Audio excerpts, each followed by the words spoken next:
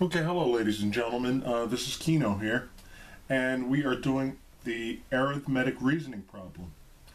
And the problem is as such: a student buys an algebra book for $8.97 or $8.97, a philosophy book or a philosophy textbook for $11.74, and a dictionary for $19.37.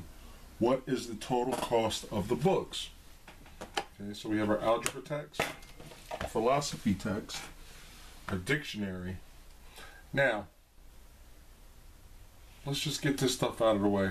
And if I had some scratch paper, I'd just write the numbers down like this: $8.97, $11.74, and $19.37.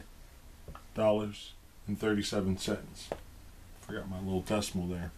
Okay, so we line all the decimals up. Just by looking at this, 7 plus 4 is 11, and then another 7 is 18. So we have an 8 here. We know that the 8 is going to be in our final answer. So what we can do is we can use the process of elimination. There's no 8 at the end there, and there's no 8 at the end there, which leaves us with A and C. Now, I could just look at that, and we could just look at this and say, okay, is it going to be closer to $30 or $40? And what I could do is I could just round up $9, $11, and $19. 18, 19, and we've roughly estimated to 39. So 29, we can eliminate that, and our answer is C. Okay, so you saw how quickly I did it. I just took the last row, used the process of elimination, eliminated D and B, and that left us with A and C.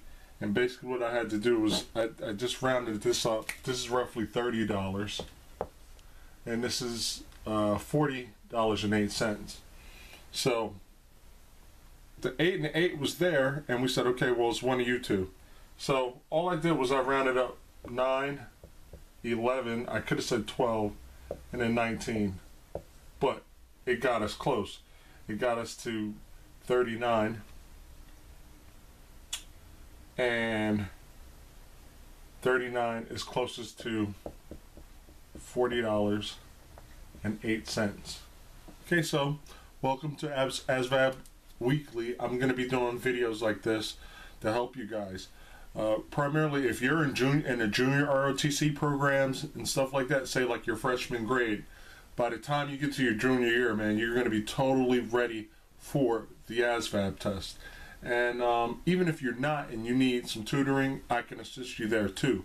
So thanks for watching. This has been the arithmetic reasoning section, and stay tuned until our next video. Thanks. Bye.